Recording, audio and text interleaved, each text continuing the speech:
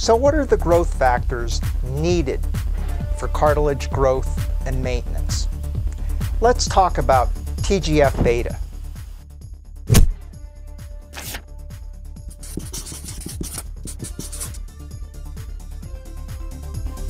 That is transforming growth factor beta, TGF Beta for short, and it's a critical ingredient in the growth of cartilage as well as bone. TGF Beta is a potent stimulator of proteoglycan and collagen synthesis, the key compounds found in cartilage.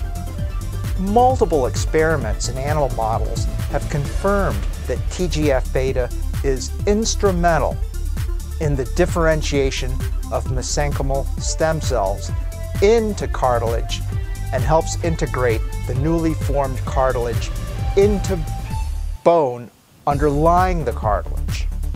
When you click on the button below, you'll get access to a page where you can sign up to receive a portfolio of information that will give you the inside scoop on how stem cells can help you if you have osteoarthritis, the science, the biology, and the results.